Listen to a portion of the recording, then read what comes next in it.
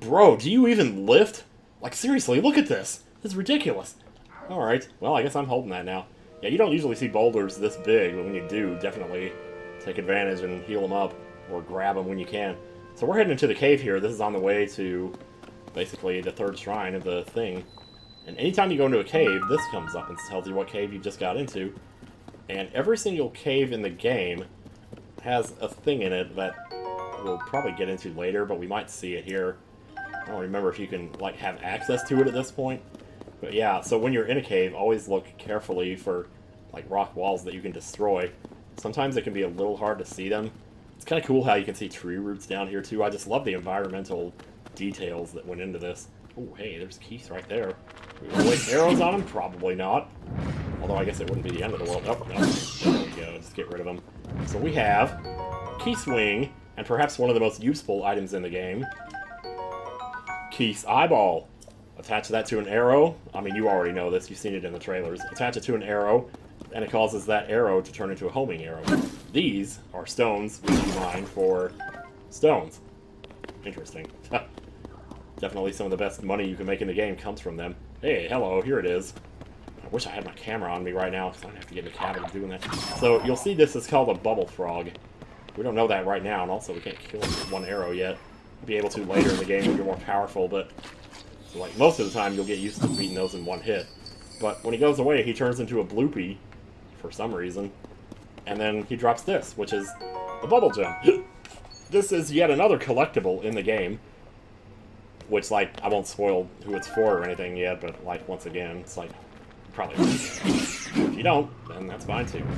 So grab these before I forget, and let's head back here. Grab this. Alright, we got Flint. Hey, that's my name in Pokemon Black too. Alright. Kind of named myself after fire, just like Blaze did. Worked out pretty good.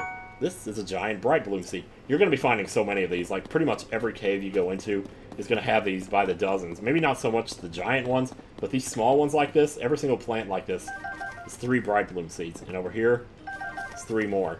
So we already have 15 of these. You know, and it's not going to be long before you're going to have 3-digit numbers of these.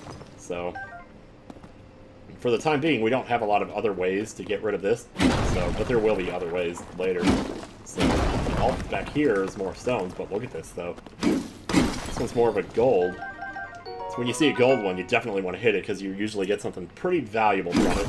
In this case, we got a ruby, which is good.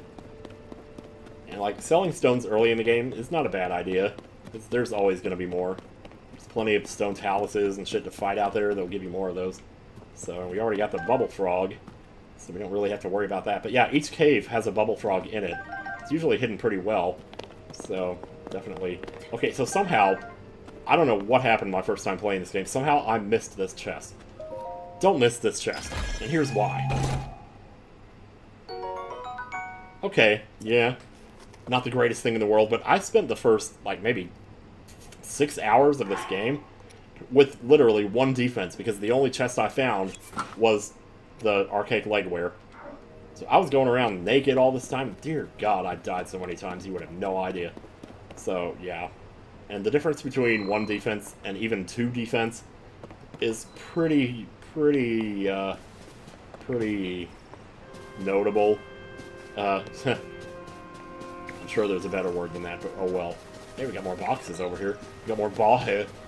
And since we have so many weapons with rocks on them, I think it's worth it actually bust up the weapons a little bit, just to get this done faster. And we can bust you up there, too. Barrels probably have arrows, too. Pots, you never know what they'll have, but I don't usually break them, to be honest. This doesn't really seem worth it. Usually it's just nothing. Yeah, it's like nothing. A lot of constructs out here, and also Raru. Hello. The steward constructs were the first to be built. After that, we crafted others suited to different roles. Culinary constructs, maker constructs, you'll find all sorts of them still active in this place. But eventually they became the Polaris constructs, and, you know, everything just went to shit after that. Some became so skilled within their specialties that they surpassed us. We began to learn from them instead. You should take time out to talk to them. They can teach you many things you might not yet know. Or maybe you do. Hello. Hello, Mario. The rafts are damaged. We are unsure how to proceed. We will reconsider the problem at dawn after resting. Ah, so you talk to them at night, you get different dialogue, huh? Well, it's almost dawn now. Henuo.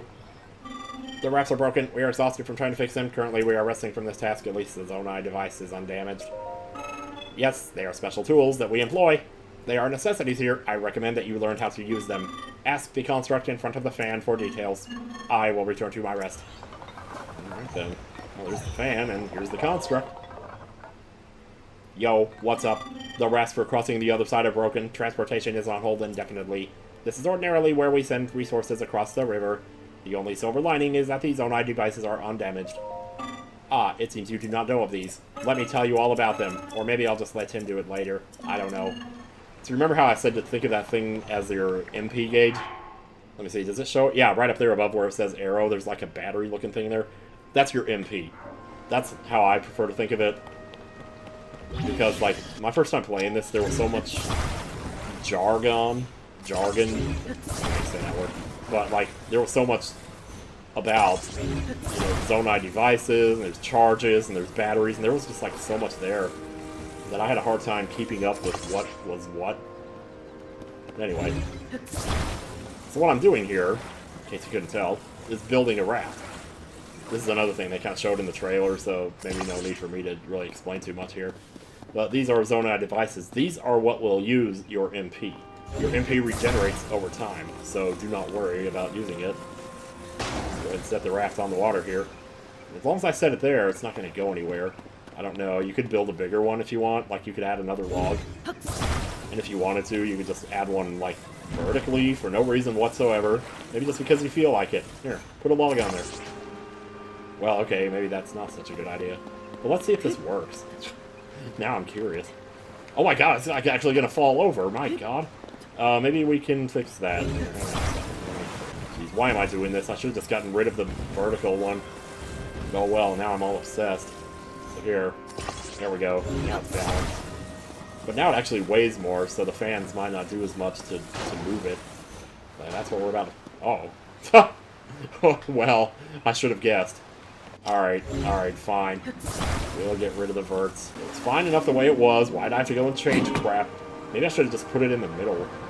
So notice now my battery is draining. That's because the Zonai devices are running, the fans. There's 25 different types of Zonai devices in the game. Notice how we really don't have any control over this thing?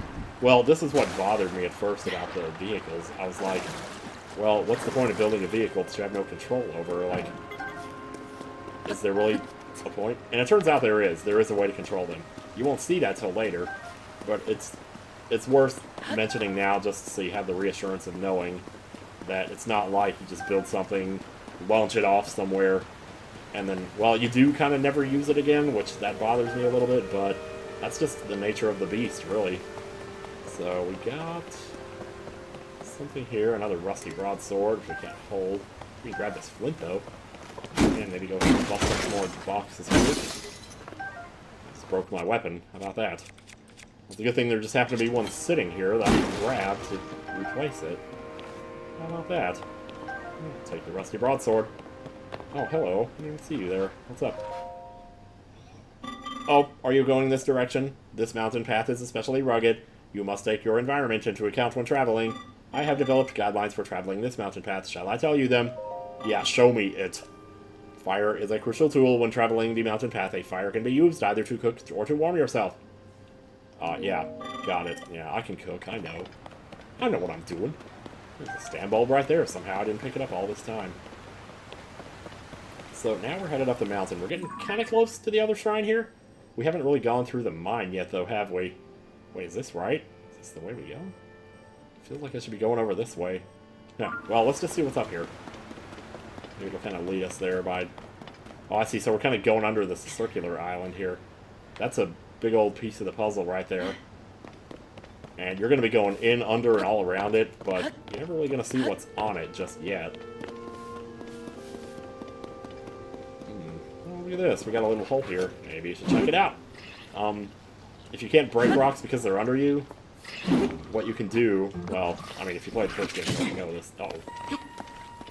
Yeah, so sometimes what happens is you find yourself like, automatically ducking. Well, that worked. Not sure why. Oh, yeah. Yeah, you'll never catch fall damage this early in the game. They'll always make it so that you don't. We got some stuff here. More Zonai charges.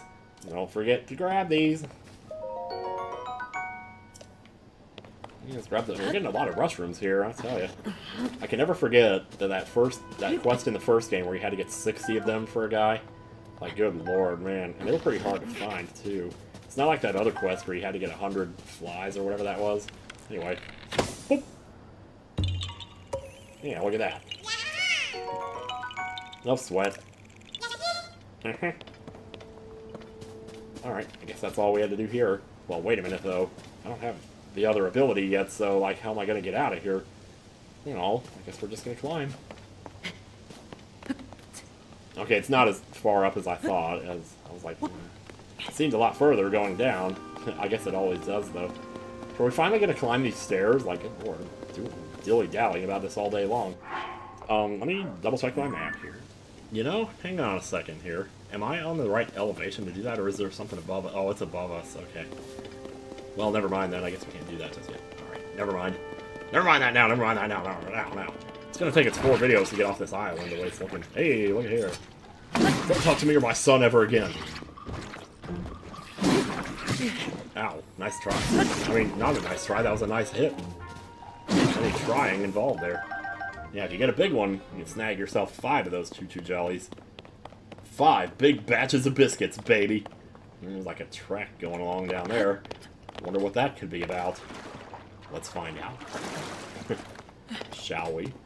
It's really got no use for tree branches at this point, so let's continue on up. Oh, watch that stamina meter, I'm telling you, man. Oh, it's so easy to forget. Also be mindful of your scenery and how beautiful it is, and never hesitate to appreciate it. Never hesitate to stop and appreciate it. Some more bird eggs in the tree? Let's find out. If there are, we could definitely grab them. Much to the chagrin of the mother, I imagine, but that's where we just came from. There's mine carts here. You can actually grab these with your Ultra Hand and put them on the tracks, like so. And they kind of clink into place, which is very nice. I'm not going to bother with those, though, because I want to grab the bright bloom seeds that are in here. And this is another cave, the mining cave. Ha ha ha. So here's another thing, another example of my glaring stupidity. You get into this cave, you can't see shit.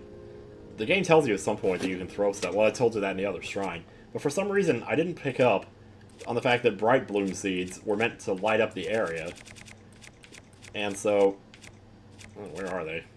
I always miss them because they kind of blend in. So my first time through, I went through this cave completely blind. And even now, I couldn't tell you how I did it. But yeah, but if you throw down a bright bloom seed, it'll light up the moment it touches a wall or a floor or anything, basically. And then you can just see where you're going and what you're doing, and it's a lot better.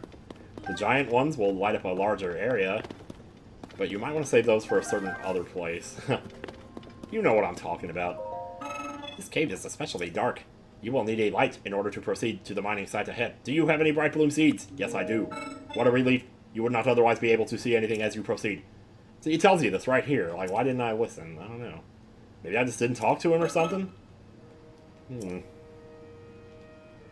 Maybe I just saw the word bright bloom and thought, oh, that's too big of a word. I don't want to learn about that. No.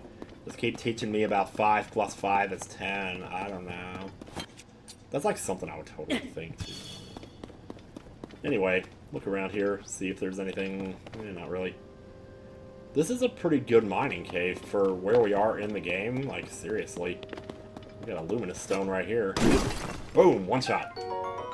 No, that's actually Zonite. Okay, Zonite. Zonite is another thing that you get in the game, and I'm not even sure how to really describe what role it fulfills. It's like MP, but it doesn't really refill your MP. Zonite charges refill your MP.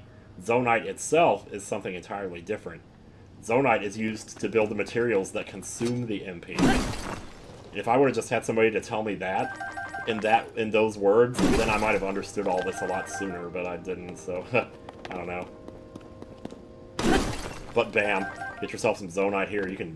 This is another thing that you can never have too much of. That should be a top 10 list for me in this game. The top 10 things you can never have enough of in Zelda Breath of the Wild. Oh man, it's getting a little bright in here, isn't it? Well, I don't know if we really need a seed for this. We can kind of see what we're doing already. If you can position yourself to hit 2 of those in one swing, that always feels good. I don't think it, like, uses less durability that way, but, oh well. So he's got some seeds over here, but don't touch them. They're his. Apologies for not noticing you. I was focused on processing Zonite. Oh, are you unfamiliar with it? This is the Zonite I mentioned. It is a unique mineral that can be much more beneath on my below. There are 3 trace of deposits of it on this island as well, but they are limited to the game. Or society fluids by processing the Zonite into other materials. I am so sorry about this voice. Okay, I'll stop now. Yeah. So like I was saying, Zonite used to make Zonite parts. But also you can trade it in for battery upgrades. In a roundabout way of speaking. Zonite technology is typically powered by Zonite charges. These occasionally solidify into a form known as crystallized charges. See what I mean about all this, you know, all this jargon? Zonite charges, crystallized charges. Zonite charges are what powers Zonite devices and constructs. They're basically the same as the small Zonite charges that we've been picking up. Well, I think those are actually the small ones. There are large ones too. So you can use that to replenish your energy cell, aka MP meter. Crystallized charges are something totally different. Just don't even think of them as the same thing. They are collectibles that when you get enough of them, you upgrade your max MP. That's how it works. That's all you need to know right there about that. While there is a point in the game where you can trade your MP restoring items for these to upgrade the MP permanently, but it's debatable whether or not that's worth it. I kind of don't think it is. Because there's ways that you can grind these crystallized charge things and just upgrade your battery without ever having to give up your Zonite. Because you're going to need your Zonite to make stuff, and believe it or not, you can make some pretty ass... Wow. I was going to say that. Pretty ass. Some pretty cool ass stuff, but it will cost Zonite to do it. And it will cost a lot of it. Like, if you're building like a basic vehicle or something... Oh, I'm sorry. I didn't mean to finish that off for you there. Yeah, like, even the cheapest stuff, it basically is like 3 Zonite per part. So if you have something that's like 2 fans and a control stick, for example, which is a pretty common vehicle that people use in the game, then that's 9 Zonite every time you want to make one of those. And when you make it, you're going to fly it around and then you're going to lose it, because carrying it around is too much of a pain in the ass, so it's better to just make another one. Especially if you're way up in the sky and you jump off of it to get to a sky island, it's just going to fall to the ground and God knows where it's going to be then. So, more than likely, it'll just despawn, is what'll happen. When stuff gets too far away, that's what happens, it despawns. So. Oh yeah, I was about to get on the subject of, like, how stuff respawns in this game, and I never really elaborated on it. But yeah, stuff that you pick up, like, you know, apples, stem bulbs, or pretty much any kind of plant, or, you know, stuff like that, it'll respawn at a rate of... What it does is it has a 1% chance of respawning every minute. So, basically, if you wait about 2 hours, it's pretty likely it will have respawned. If you have a group of something where there's like 10 of it, and you wait 2 hours, when you go back, it's pretty likely there's going to be 8 or 9, or maybe even all 10 of them respawned. But there's one small caveat to stuff respawning in this game. And, so what it is apparently the map is divided into 80 sections. People say 80, but I wonder if it's not 81, so that it would be like a 9x9 grid, because that seems like it would be easier, like for a computer to remember or understand or whatever. But people say 80, so maybe it is 80, I don't know. I don't know if it's exact squares that it's divided into, or rectangles and it's like 10x8 maybe. Anyway, let me just stop to explain this. These are your Zonite devices here. These are the things that use MP, and you can basically take one out almost anytime you want to. There's times when you can't, and I'm not sure I completely understand what causes that, but it will happen occasionally. You also can't take them out in shrines, so you kind of have to use whatever the shrine gives you. Otherwise, shrines would be way too breakable. Anyway, get in here and just turn it on, and watch as my MP goes down. But now we got ourselves a nice little minecart ride. Very safe, very practical. Boy, howdy. Yeah, the first time I did this, like, I was just like, wow. This actually works. It's crazy when you see it for the first time, and like, this actually works. I mean, it's astoundingly amazing. Once it's done, I'm gonna go ahead and turn it off. You can leave it on, there's really no reason to, though. Hello. The time bell that sounds from the Temple of Time rings at a set time each morning and evening. Along with the constructs, we woke to the sound of the bell. Excuse me, I was using the wrong voice. When we heard it in the evening, we knew it was time to rest. It also played its part in our traditional ceremonies. In a way, it was this place's beating heart. The sight of the temple and the sound of its bells stir fond memories in me. Ah, yeah. So that thing about the 80 squares, the map being divided into 80 squares, well, when I say that stuff has a 1% chance of respawning every minute, it won't have that 1% chance if you're in the same square of the map as it.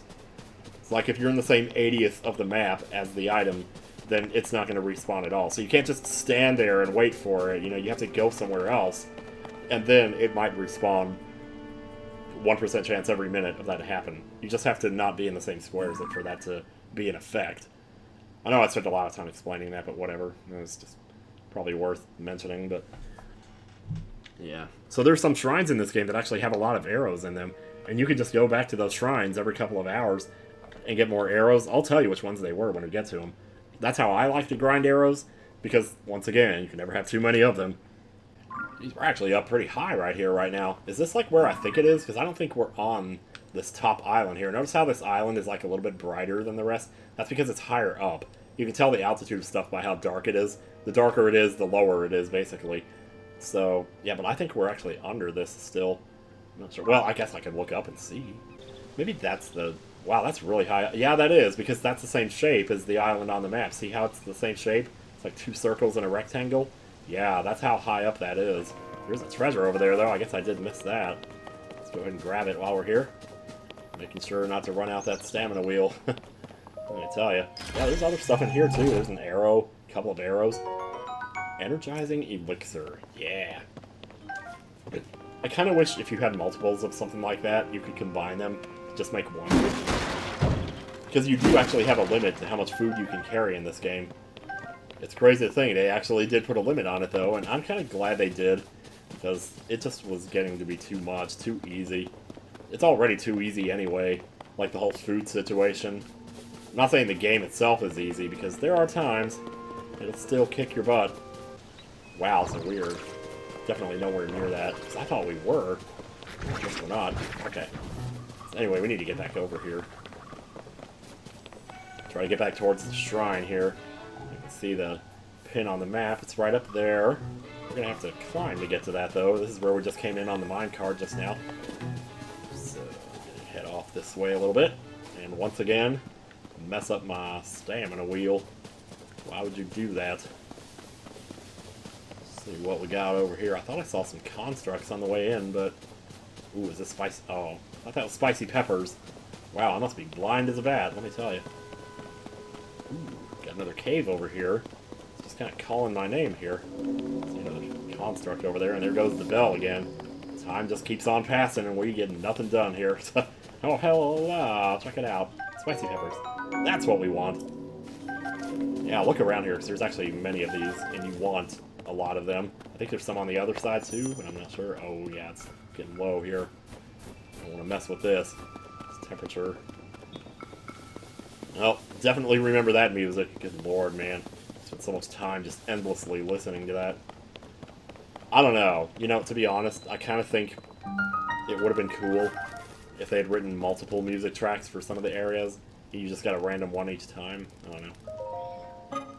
Excuse me, the snowy mountain above us is extremely cold. Unprepared travelers will swiftly lose vitality and may even die. Are you fortified against the cold? How? Insufficient preparation can lead to death in harsh environments. My advice can avert this. Please listen carefully. The primary safeguards that used by our creators were meals that warmed them. Oh, right. Gee. Why did I even ask about that? I should know better. So we got spicy peppers. We'll hold... I might as well just hold 5 of them. Let's go ahead and make the meal. Get ourselves 12 minutes and 30 seconds of that sweet cold resistance. Got a few more bright bloom seeds here. Don't say the wrong word again. It's not light bloom. It's bright bloom. I don't know why I get that so messed up. So this is another cave. You can tell it counts as a cave because you see it on the map, the little cave symbol right here. And when you get the bubble frog from the cave, it'll put a little check mark next to the cave indicating that you did it, like right here. So, yeah. So we didn't get the one in this cave, apparently. That's kind of strange. Well, he's got more keys all up in here. Oh, jeez, man. Good timing. Shouldn't be using two-handed weapons on this. Was that, like, two different keys there? Because I hit the one, and I heard him shriek. And then there was, like, another one there. Weird. Alright, I guess we can look a little bit here for the bubble frog. I mean, obviously these are the first few caves. They're going to be pretty easy to find at first. They won't always be so easy to find, but man, I tell you. Yeah, there he is right there. He's like falling down into something here. What is this all down here? I don't know. Maybe we should go find out. He does jump around a little bit, but it's not too bad. Ah, I keep trying to paraglide. And there we go. Bubble Gym. And now if you look at the map, you'll see our cave has a little nice question mark, or check mark next to it. I did this in G.I. Joe too. I can call them question marks. Hey, there's another ruby. Oh, yeah. Oh, look at all the bright blue seeds down here. There's 3, 6, 9, 12, 15, 18. Yeah, wow. That's something else. Oh, and guess what we got here? What could this be? Oh, it's the way forward. I wasn't expecting that. Oh no, this just goes back to the beginning. Okay. Actually, that's even better. Well, why didn't you grab that? Alright, before we head into the great unknown here, you know, into the unknown! Sorry. But a lot of caves will have, like, two entrances. You'll go in one side and come out the other. And since they both go to the same cave, you find the bubble frog that is in that cave. It's still only one cave. It only counts as one. So, you'll get check marks on both entrances to the cave for the bubble frog that you found in it. Yeah, it's up here. Okay. There were more spicy peppers in here. I just didn't go far enough in. Yeah, that's okay. I can't believe it's taking this long. Good lord, man. Yeah, if you look up, you can see. Here we go. This is where we want to be. This is it. And there's more spicy peppers right there. Walking in the snow. Not a pleasant thought, and it's definitely not for Link either, because as you can see, we go a lot slower now. Even when we run, we're still going slow. There's a nice little Korok puzzle right over here. These are usually pretty easy. There's occasionally one that kind of messes me up, but let's go over here, turn this around like that, and slip it in there. Taking it down, sticking it down, sticking my digging to make it a venomous sentiment. Nice. Yeah, alright. Good job. So, that was that one. Let's see, we got one to the southeast as well. Might as well grab that while we're here. If you already know where these are, they seem so easy to find, but when you're just wandering around and you don't know exactly where to look, like my first playthrough, I got, I think, 150 hours in, I found less than 200 of these. And my second playthrough, which I never technically even finished, I found about 50 of them before I just, like, gave up and started looking at a map. Then I started finding them, like, one a minute. Okay, so occasionally you'll see a dandelion like this. So the objective here is to hit it, and then examine it in midair, which is basically press A when you're next to it, like this. What I usually do, though, is just jump down, stand under them, and look up, and then just mash A as they get closer to me. So, you can do it either way. It doesn't really matter. As long as you examine it, you're good to go. Head on up here. There is another cooking pot just up ahead, so, you know, if you need to cook more, you can do that there. There's actually a lot of cooking pots, but this is kind of the tutorial area, so it would make sense that they kind of take it easy on you here. Hello, Sesame. Alright, I should target now. You can tell which one I'm fighting here. Ah, there we go. That's what we like to see. Oh god, 3 hits and he's dead, man. And using a two-handed weapon, though. Wait, I need to be jumping to the side. Like I said before, if it's spears, jump to the side. And I said spears, jump to the side. Okay. Maybe we'll just fight it normal. Oh, wow. Oh, yeah. a lot of times when you hit enemies with two-handed weapons, it will make them drop whatever weapon they're carrying. It won't always work. There's a lot of ways, actually, to make enemies drop their weapons in this game. Electricity is one, because that was the case in the first game. But there's also something called Dazzle Fruit in this game, which I did not use enough of my first time. Dazzle Fruits are pretty incredible, actually. A lot of those, like, weird status ailment things that you get in this game, there's also ones that cause monsters to become confused. And that's also surprisingly really useful. Maybe it's like further down, you just go further in, I don't know. Oh, jeez, what was that? Somebody set off a firework into the air? Oh, they're fighting the True Jollies, yeah.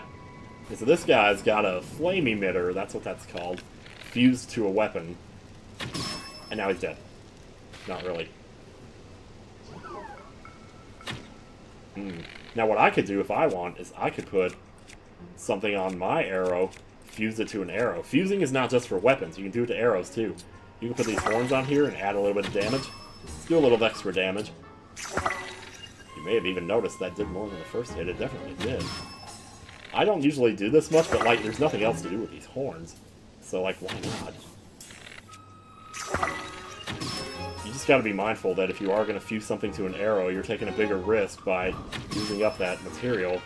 But sometimes it's worth it if you don't want to get close to something, because he has like a ranged attack like that. It's a flame emitter club, baby. Let's see. Do we have any weapons on it? I'm not going to use this thing. Much as I hate to admit it, I'm not going to. The dragon is still there. It's going in circles here. But it's kind of curling in on itself. Like, how much... I don't know what time we're up to here. It feels like I've been going a while.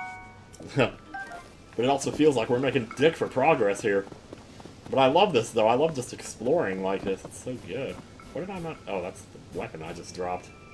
I thought there were, like, supplies that I didn't drop from him or didn't get from him. Like I said, too much dicking around. We're already running out of time on our first, like, first spicy fruit here. Oh, it's another discovery.